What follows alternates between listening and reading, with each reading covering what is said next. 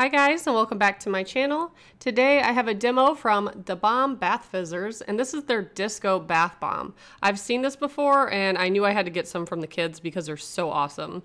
So it's mainly blue, but there's some red, green, a little bit of yellow on it. And it's supposed to smell like fruit punch, and it definitely does. And it is a very solid bath bomb.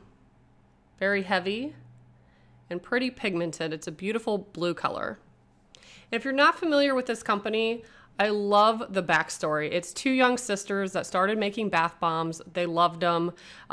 They wanted to continue to make them and sell them, so their parents got behind them and, kind of help them with all that. And now they have a huge company and sell bath bombs. And I think they've even expanded it to like bath salts and different products.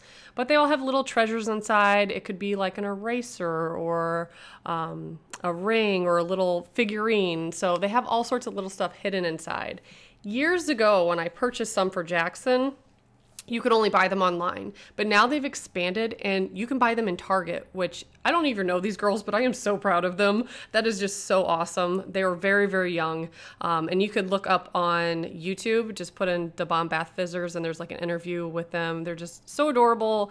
And I just think that's so awesome that they had the drive and the ambition and their parents were behind it. It's just so cool. So I love supporting people. But as you can see on the screen, once the bath bomb dissolves, there is a color changing cube on the inside, and it's water activated. So if you take it out of the tub, it turns off. But as soon as it touches the water, it will cycle through all these different colors, and it is pretty bright.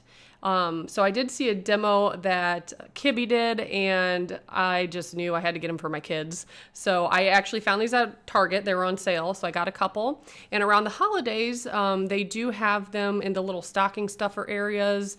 This year they had Hot Wheel ones, Barbie ones, Frozen ones. So they really have expanded their line. So very, very cool. So you could check them out at Target, or you could go to their website below. I'll link it. But definitely check it out. This one is my favorite that I've done so far.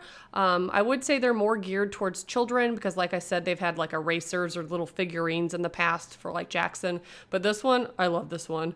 I want to order or buy more of these because I just want a whole bathtub filled with light up cubes because they're so fun.